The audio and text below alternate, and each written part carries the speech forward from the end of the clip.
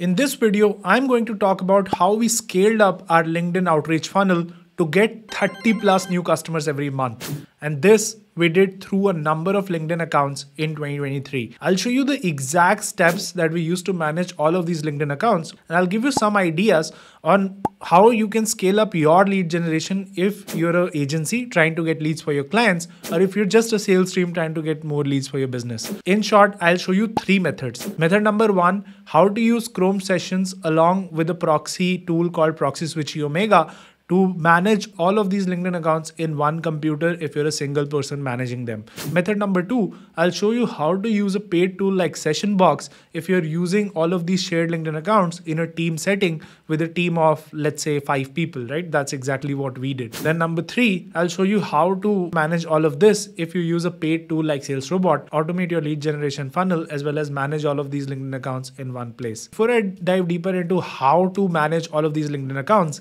the first question is, why even have multiple LinkedIn accounts? Well, it's because LinkedIn has very strict limits right now. They only allow you to reach out to 100 new people every week. And of those 100, of course, not all of those people are going to accept your connection request. Not all of them are going to reply to you if they accept your connection request. What we've seen in our data is there's a drop off. So if you reach out to 100 people, 20 of those will actually accept your connection request. Typically, could be less, could be more. Out of those 20, typically 4 to 5 will get into a conversation with you, right? They'll at least reply to your messages. If you're talking to only 4 or 5 people, it's not enough to get, enough meetings, right? And even if you get a meeting, it's not enough to close a client. So you need volume. These days on LinkedIn, you just need volume to make sure that you get enough leads coming out from your LinkedIn outreach funnel. With that being said, I'll dive deeper into how our exact process works on LinkedIn. Okay, let's move to method number 1. This method uses something called Chrome Sessions. So if you use Google Chrome has this nice little feature called Chrome Sessions. So you see, I'm a crazy person. I've got 13, 14 different Chrome Sessions. But if you're not crazy like me, you'll see only one Chrome Session here. Let's say you want to manage multiple LinkedIn accounts. Let's start with, let's say, one more LinkedIn account.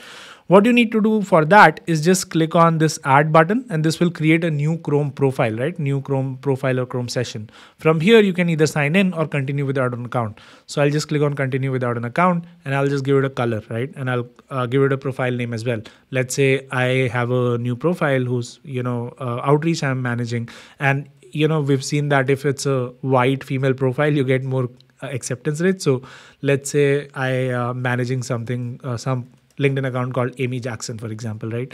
So I'll just click done, and that will create a Chrome profile specific to Amy. Cool. This is great. Now what do we need to do? We need to open up Amy's LinkedIn account on this particular Chrome profile to manage it, right? And make sure that we're able to reach out to multiple people from Amy's profile. Now, if you actually open up Amy's profile directly by going to linkedin.com and logging in, then it's a risk. Why is it a risk? Because LinkedIn can see that Amy and your real LinkedIn account, they're both logging in from the same IP address, right? So for LinkedIn, it'll be very easy to figure out that there's just another account that you're using for cold outreach, and it'll just ban your account, right? So for that, we use something called proxies. We give a dedicated IP address, each particular LinkedIn account that we manage, using a proxy provider like Bright Data, or my recent favorite, Private Proxy.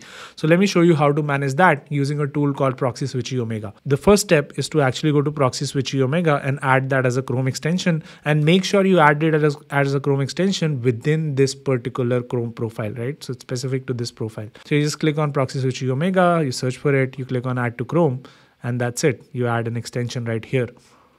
Cool, perfect. So Proxyswitchy Omega has been added. You can skip this guide for now. I can show you how to set it up. All right, so Proxyswitchy Omega is installed. Now what do we need? We need an IP address that is dedicated to Amy Jackson, right? So for that, we go to my favorite proxy provider, which is privateproxy.me. They're running a promotion as well. They're giving you 55% off if you buy new proxies. I've already got a ton of proxies, like over 100 proxies here. So about 95 proxies here. So let me just show you how to do it once you have proxies. But if you're buying, make sure you use this coupon code 55 off to actually get 55% off. So it's a very nice subscription that they're giving with a discount. Okay, so let me just show you, once you have proxies, how do you use it? So here I've got 30 proxies. If I want to use it, I'll just copy this one proxy. Let's say I want to assign this one to Amy Jackson, or let me just choose another one. Yeah, let me assign this to Amy Jackson. So how do we do it? We go to proxy here. We click on show advanced, or HTTP is fine. And here we just start entering the details. Okay, cool. So server is this, port is this is our username. So we just click on this, click username, and here we click on password. Perfect. So save changes, make all of these changes here. And that's it. Once you apply changes, this is the proxy that is applied to Amy Jackson. So from here, what you can do is go to auto switch. No, sorry. You actually have to go to, I have to skip all of this onboarding, but yeah, you have proxy here, and you go to interface, and then on startup profile, you make it proxy, right? So whenever you open up this particular Chrome session, you'll naturally open it up on this particular IP address. Let me show you. So if I cross it out, and now if I go back to Chrome and I try to open up Amy Jackson's profile here, I can just check what is my IP, and it will show me the IP address that is dedicated to the Amy Jackson, which is this one, right? So this is not my actual IP address. This is the IP address I just put in. So now if I open up linkedin.com here, LinkedIn will see that same IP address, so it will not know that I'm the one. Perfect. So this is how you manage everything using Proxyswitchy Omega. This is method number 1. On to method number 2. Method number 2 is useful when you actually have a team managing it and you don't want to set up this Proxyswitchy Omega on each of your teammates' computer again and again whenever a new LinkedIn account joins or whenever a new teammate joins, right? So we use a paid tool called Sessionbox. It's very cheap. It's like $9 a month. So it's not that expensive, but it's very useful, right? So this is what Sessionbox actually looks like. Yeah, the very first thing that you see is this particular session, right? So if you look at Sessionbox here, I'll just click on it. I can see that there are a bunch of sessions that my team has already created. I'll go to LinkedIn sessions, and these are all the different LinkedIn accounts that we're managing, right? So what we need to do whenever we have to add a LinkedIn account is just go to create new session and add linkedin.com as a session, right? So you see there's a bunch of sessions that we have, and yeah, we don't need to go through all of them, but yeah, this is how Sessionbox works. So what you need to do is go to first linkedin.com, and then you have to create a new session, right? So we go to Sessionbox here, we'll just click on new stored session from here, and now what we can do is this will basically create a new session. You see there's a small icon here, so I'll call it Amy Jackson session, right? So this is very similar to Proxyswitchy Omega, but it's actually useful because you can use it in a team setting. So after this, I can just go log into Amy Jackson's profile and start doing the outreach from this particular IP address. But first, I need to set up an IP address which is specific to Amy Jackson, and I can do that from here, right? So I can just search for sessions, Amy Jackson. I'll just click on settings. From here, I can go to other. I can click on proxies. So here I see, we have a lot of proxies. We have a lot of LinkedIn accounts. I just click on add new, and then I can enter the same proxies that I entered in the Proxyswitchy Omega, and then that will open up, Amy's LinkedIn account on a Chrome session. After that, it's very easy. If I want to open up Amy's profile here, I can just click on, linkedin.com sessions and then just open it. For example, let me show you for another particular account that we have. If I want to open up Brian's profile here, I'll just click on Brian from window, and that will open up Brian's profile, right? Let me just quickly refresh the page, and then that will, sometimes I have to just log in, but yeah, that's how I can just open it within, with one click. So that makes it extremely easy. All right. So both of these methods are great, but the hard part is if you have hundreds of LinkedIn accounts, then it's very hard to do manually, right? It's very hard to do 100 new connection requests a week manually. You have to hire an army of people who will click on the connect button, wait for them to accept, follow up multiple times to get even a single response. So how do we do it?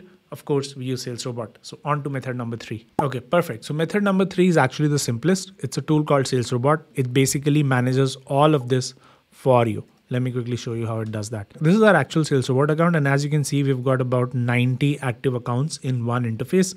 So once you go into the tool, you get an option to add your LinkedIn account, right? So the very first thing you do is actually add your LinkedIn account. So from here, I can see that I have got like 90 active accounts here. I can even tag them. I can manage them. I can see if the proxy has expired. So it manages everything on my behalf.